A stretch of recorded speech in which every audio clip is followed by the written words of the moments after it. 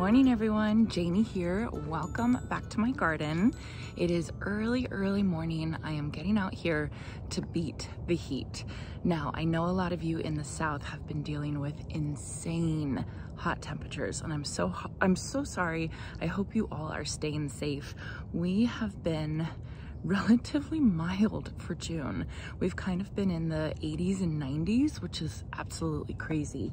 However, starting today, I think we have an excessive heat warning until next week, next Monday. So I will be out here in the early morning. You all know how much I love coming out here in the early morning. And my goal for today is to do some cleanup. So I think I'm just gonna get started in my oak tree garden bed and work my way around the garden, like work my way in a kind of like an organized fashion. That's what I like to do when I clean my house.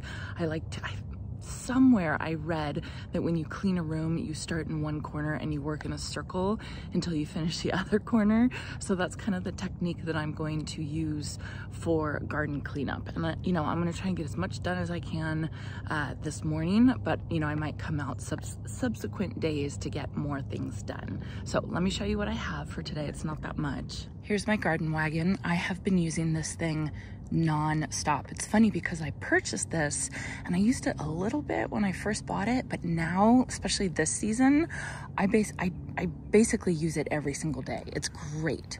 So I have my big pop-up bag. I really like this pop-up bag, but this is I think it's the 30-gallon one, and I actually prefer the 10-gallon one. And I've yet to go and replace my 10-gallon one. I still have it, but it's just a mess. So that's something I need to get pretty soon. And then I have my kneeling pad. I have this for filming, so ignore that.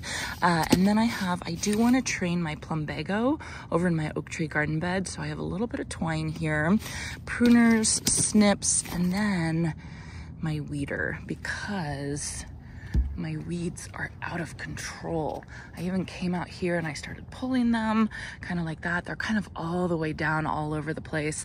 They're in the street, and I absolutely hate them being in the street like that. Look at this. So I just think it looks kind of messy. Like you can see kind of over there. I just think it looks kind of messy when I have weeds everywhere. So I don't try and be perfect with the ones on the street, but when I'm doing garden cleanup like this, I like to kind of go around and do a little bit. I just noticed my limelight hydrangea is blooming. Ah, this is so exciting. Almost blooming. Almost blooming. I just love it. Oh, I love it. So pretty. Okay, so I'm gonna start over here in the oak tree garden bed. Let me just show you all while I'm over here. So over here, oak tree garden bed, you can see back here I have my Naked Lady Amaryllis foliage. Obviously it's done. It should start sending up the bloom stalks pretty soon. Naked Lady Amaryllis is awesome. It's such an interesting plant. It will send up all the foliage, and then after the foliage is done, it will send up the bloom stalks with no leaves or anything like that. It's really interesting. I'm disappointed in myself because I used to have them all over this bed and I didn't know what it was. I didn't know what the bulbs or tubers were, so I pulled a lot of them out. So I was really bummed about that I didn't kind of look it up first. But at least I have these two big ones right here. So I'll be cleaning up this foliage, and then you can see my plumbago right here. It needs to be trained up the wire. I have a little bit of blooms over here, not a ton. And then you can see my honeysuckle from my backyard is starting to come over the fence. So I am gonna have to address that soon. I probably won't address it today. I'll probably do like a whole backyard thing because I know I'm probably gonna have to do it on the rest of my honeysuckle as well.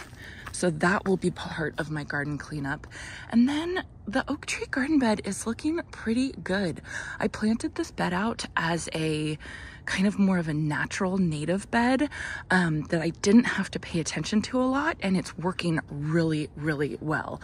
Most of ththese plants I kind of just don't have to worry about, which is fantastic. My heuchera right here, this is it limoncello or something like that? It's still scorching. The leaves are still scorching.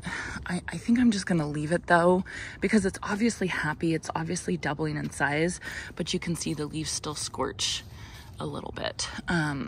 So I don't, you know, I have been coming out here and pulling the scorched leaves, but I think I'm just gonna leave it. So yeah, so everything here looks good. I'm gonna get started with this, and then I will come back and show you guys what I'm gonna do with the cottage garden bed.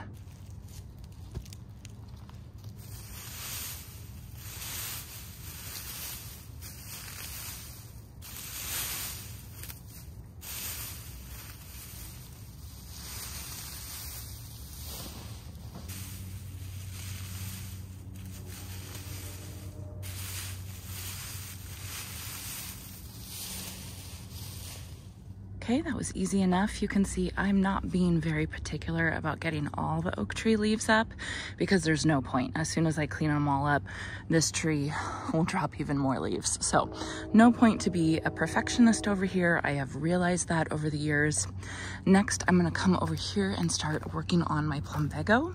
I have these wires that I put on the fence, almost like espalier wires, but I am not planning to keep them in the diamonds. I'm just trying to keep the plumbago up close against the fence so that it just looks a little bit neater. Sometimes I feel like plumbago can look really, really messy. So this is my way of trying to counteract the messiness of this plant.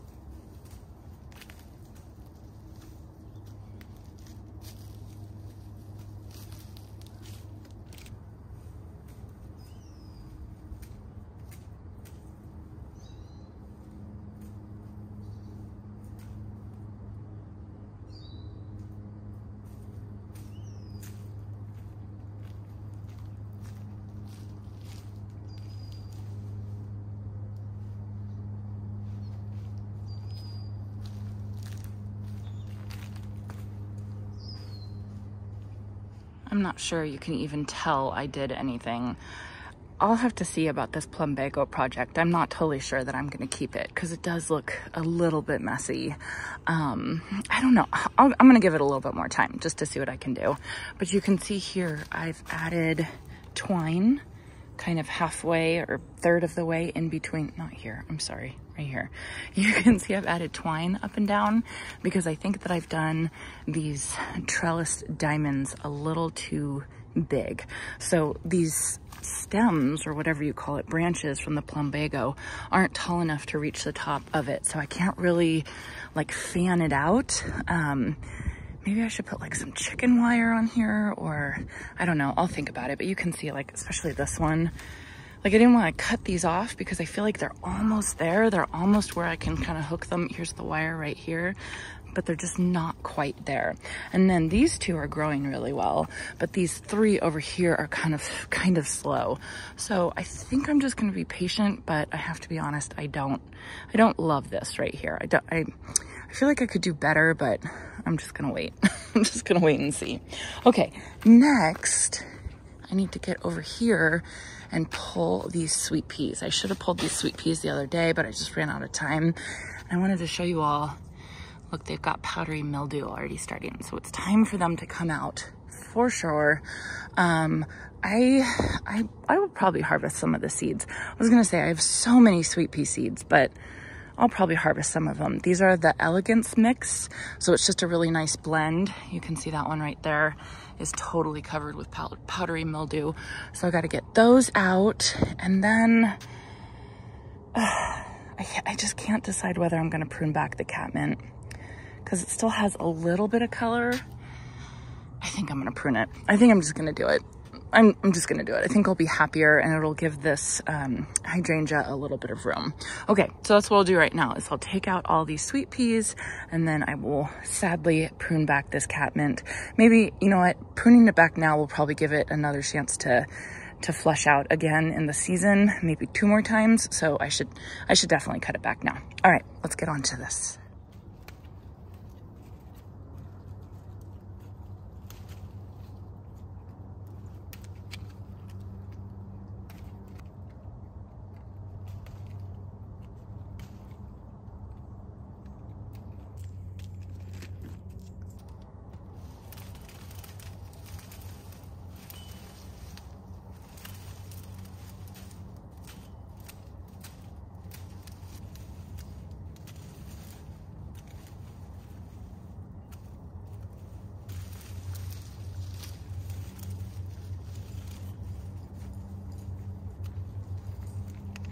So when I had my sweet pea seeds here, or my sweet pea plants here, I came out one day when I sowed my other purple hyacinth bean over down there on that sign.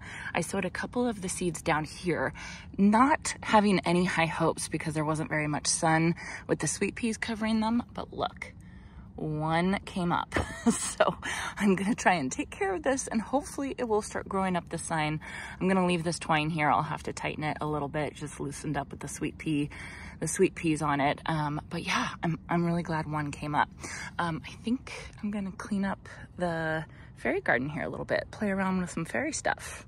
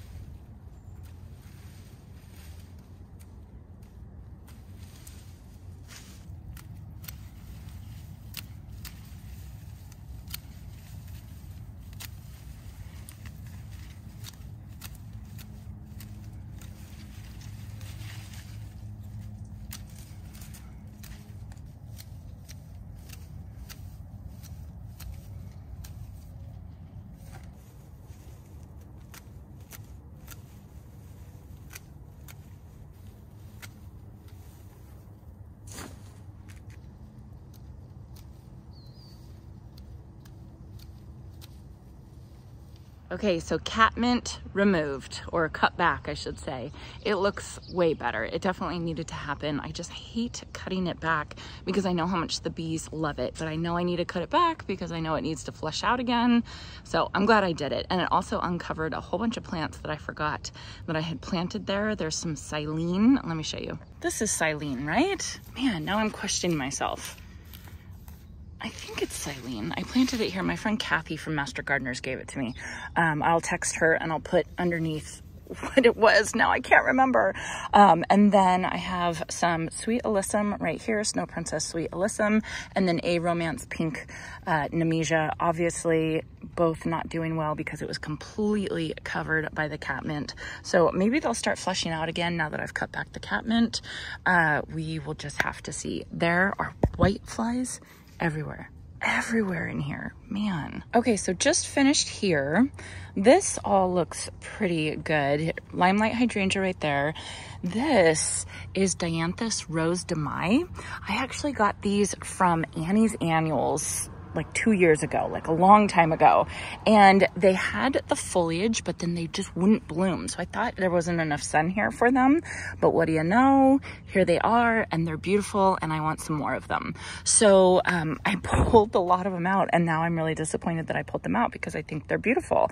So I think I'm gonna have to get more of those because I think they just fit perfectly in a cottage garden. Oh, I just think it's so perfect. And then I've told you all about these, but these are pure white butterflies. butterfly Marguerite daisies. Winner. I mean, absolute winner. This with these, with the whirlwind blue scavola. Look, it just looks so pretty. I just love it. Now, the one that I'm not loving this year is the Lady Godiva calendula right here. It's fine, but it says that you don't have to deadhead. So I haven't been coming out here and I haven't been doing anything about it. I need to deadhead. Like, there's so many old blooms and it's not getting covered by the new blooms, which is what's supposed to happen. Might be it's not getting enough sun, so it's not blooming as vigorously as it should. But my plan for right now is just to kind of come and shear it off. I have 3 plants right here, so I'm just gonna kind of shear it off, and kind of see how it does. Then the other thing I wanna do is I have these cashmere bouquet Mexican hydrangeas. They're about to start blooming. They look really pretty, but they are spreading. You can see I have a stem here, I have a stem here that I don't want, and then I have a couple stems over there. So I just have to come and kind of cut these back because I really just want like 2 mounds of the cashmere bouquet Mexican hydrangea, and then I have my false stem spirea back here. It's blooming, it's looking really pretty, but I do have some bloom stalks that I want to deadhead as well. Okay, let's get to this.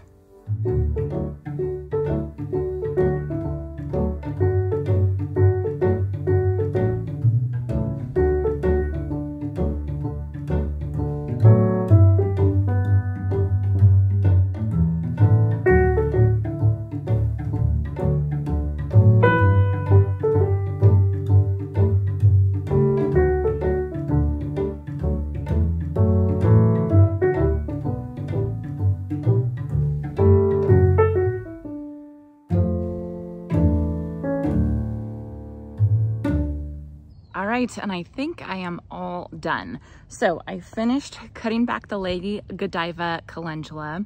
Then I started weeding everything, and I was able to get all the cracks down here all the way over to the end of the oak tree garden bed, and then all the way over here to the sign where my purple hyacinth bean is growing and my rose arch is. Then when I was doing that, I noticed how many aphids were on my rose arch. I noticed it the other day. I did a little story on Instagram about it, and then I was looking closer and it was like they were everywhere. So what I decided to do is I decided to smash them, but then at the same time get my hose out and rinse off the guts that I was smashing. It's almost totally clean now. So, you know, they were on, because I have all these little buds because I'm going through, it's about to be its second big flush right now. You can see I have a rose. Look at how pretty. Oh. So there's a lot of new growth right now. So aphids obviously like the new growth, and it must be just better conditions for the aphids right now. So they were all over the place. So anyway, I think my neighbors think I'm absolutely crazy because I was out here basically holding a hose, holding the sprinkler above. I'm completely soaked now, but the roses are clean, so that's good. So I'm pretty happy with what I got done. It was about 2.5 hours out here this morning. Let me go through and show you all everything real quick. So starting off in the oak tree garden bed, you can see we're getting some dappled light now that the sun is actually coming up. I was able to get out all of the Naked Lady Amaryllis foliage. So those are going to start sending their bloom stalks up pretty soon, which is exciting. I was able to clean up the plumbago a little bit, and then I just came through here and just did a quick weeding. And then over here, it wasn't perfect, but I did get out a ton of the weeds in the cracks. So I just think it looks a lot cleaner when I do that. Over here in the cottage garden, sorry about the cars. Over here in the cottage garden, I took out my sweet peas, which definitely needed taking out. This one right here, this is the Orange Appeal Thunbergia, or Black-Eyed Susan. I don't think this one's getting enough sun. You can see the morning sun is kind of concentrated over there. So hopefully it'll start blooming soon. Maybe once we've taken out all these sweet peas, it'll get a little bit more sun. But I think that this is really good. It feels empty now, like it feels like it needs more vertical interest over here. But at least it's clean, right? So then coming over here, I was able to cut back all of this catmint. This is Junior Walker catmint. I love it. I really, really love it, but I obviously overplanted it. So I think I'm gonna take out maybe like this one I'll take out, and maybe a couple of these that are around the limelight hydrangea I think I'll take out. But I'm really happy that I was able to cut those back, and I will wait for a second flush on those. Then I sheared back the Lady Godiva calendula right there. I'm glad I did that. That should flush out again. I will come and I will fertilize those. So hopefully it'll flush out. Was able to cut back some of the cashmere bouquet Mexican hydrangea just to keep that a little more contained. Then more weeding, you know, kind of over here in the cracks in the sidewalks. And then over here, it's kind of a mess right now. I'm gonna wait for it to dry, then I'll come out with my blower and clean this off. But I'm really happy that I was able to clean off my roses. I feel like they're perfectly clean now, you know, and they'll be able to flush out and then maybe be strong enough to deal with the aphids. Ugh, I missed some. Okay, don't look. All clean.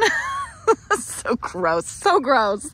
And then I was able to get a couple more weeds here. So yeah, so today, garden cleanup day from the oak tree garden bed all the way through to the cottage garden, which I am really happy about. And I think maybe not tomorrow because I'm going out of town. I'm doing a nursery tour, which I'm really excited about. But the next day I get out here, I will probably start addressing this whole area. It's looking good, but if you get close in, you can see there's, you know, a couple plants I just need to clean up a little bit. All right, you guys, so that's gonna be it for today. Thank you all so much for watching. I hope you enjoyed it, and I hope you all have a chance to get in your garden today.